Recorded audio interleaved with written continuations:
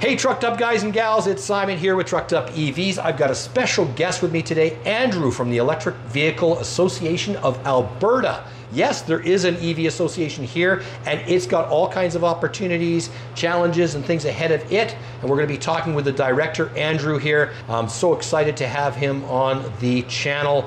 Andrew, welcome to Trucked Up EVs. Always taking any advantage we can to talk electric vehicles. Okay, so awesome. So when did the organization start? 2014. Wow, okay, so early in the cycle there, you had very few EVs. Was the Leaf out at that time? Yeah, Leaf and Tesla Model S, pretty much it. Tesla Model S, the Leaf, and the Roadster, if you want to include that. Right, and the Chevy Volt, excuse me. The Chevy Volt, I think, was coming out or had been announced. Yeah, it was around that time. Wow, so you guys were ahead of the curve. Yeah. You were forward thinking. So, yeah, it's like when I got my EV around that same time, we had no chargers in the province to go from outside of Edmonton. I was stuck here. Oh my goodness. But I had cross my fingers that was going to get improved, and thankfully it has. So what's been some of the biggest challenges that you've faced in that journey? Certainly charging, and then just Alberta is an oil and gas centric province, and so with that comes certain viewpoints that are against EV adoption, frankly, right? So some people seem to be afraid that if we move EVs forward, we move them back, their industry back. I don't think that actually is the case, but we have to counter that. Yeah, if I would have been able to make it to Fort McMurray with my truck, that's exactly what we were going to be talking about. I had an interview set up for that very purpose, is that there's this marriage that's available between the oil and gas sector and EVs. They're not actually competing with one another. You know, I drove on asphalt. My truck's made of plastic. Right. There's petroleum product everywhere. And that's not going anywhere. So you're kind of the same mind that this is more, let's try to move towards more of a harmonious thing rather than this combative kind of polarizing aspect of things. You know, unfortunately or not, a lot of our electricity comes from natural gas still, and that's going to be the way it is for the foreseeable future. So if we do increase EV adoption, we do increase the demand for electricity. Again, that's only helping them out in ways. One thing that isn't taken into account sometimes, and we were talking about this earlier, is the amount of oil and gas that's used to generate electricity, and that electricity is then used by oil and gas. A lot of people are very worried about the effect of EVs in Alberta on the grid, but the largest demand growth on the grid for the past 30 years has been the oil and gas sector. And data centers. Coming up, yeah. Data centers will probably draw far more electrical demand than the EV sector. So that must be one piece of education that's kind of, you're trying to get that message out, that they're not as threatening. Absolutely, yes. Yeah. And you know, even back then, we had studies being done with local utilities because they knew this was coming, and they were a little concerned because it was new to everyone.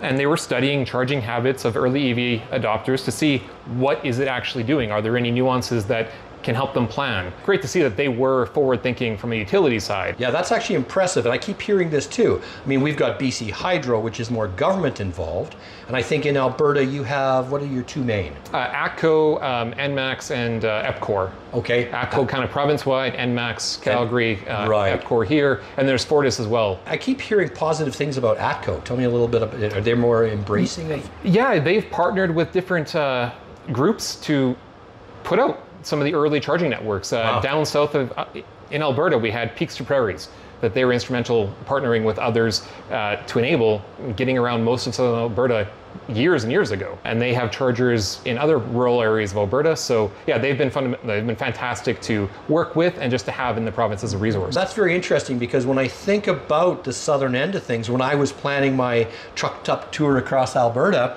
as soon as I got past Edmonton, especially in the south, there's this network. Maybe that had something to do with that development. Yeah. And I think part of it is just the geography, the spatial, where cities are. It was easier to connect towns. As you go north, the gaps increase, and so it becomes harder to make that network kind of viable. And you've got to get crazy creative. And if you don't have a business case, because you're not driven by an infrastructural mandate, you're driven by a business mandate.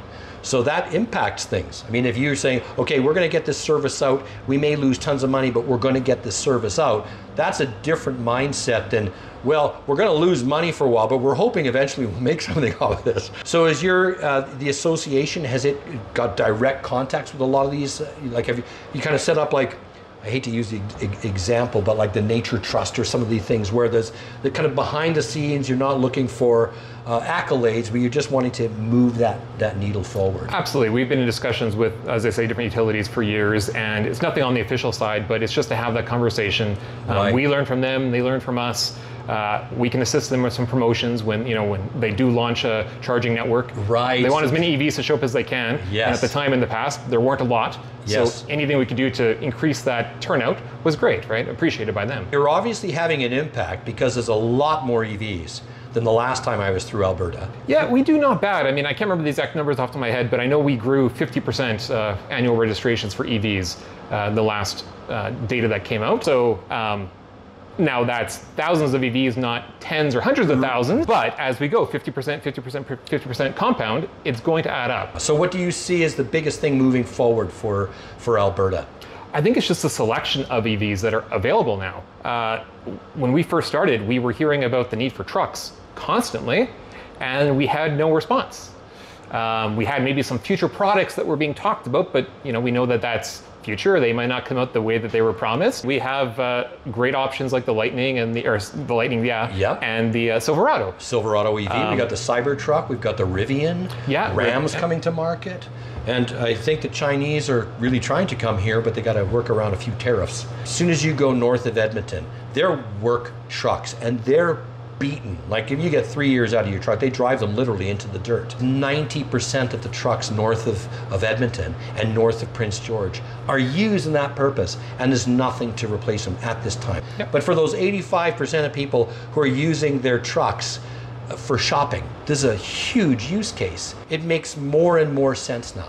And I'd like to add that you're talking about the soccer mom type truck owners, but one of the first Lightning owners in the province was a contracting company, an owner of a contracting company. And when I was talking to them, just to figure out why did you take this leap of faith? Yeah. Were you an EV fan to begin with? No, he was not. He was, a regular Albertan, but he looks at the bottom line, at his pockets, Right. Finances. And when he heard that there was not going to be oil changes on an EV, and he did the math because he was driving this truck 5,000 kilometers every 2 weeks. That's an oil change every 2 weeks. It's not the cost of the oil change, but it's the time that vehicle's out of service. And it's an employee that is out of service getting the vehicle serviced where they're not generating revenue.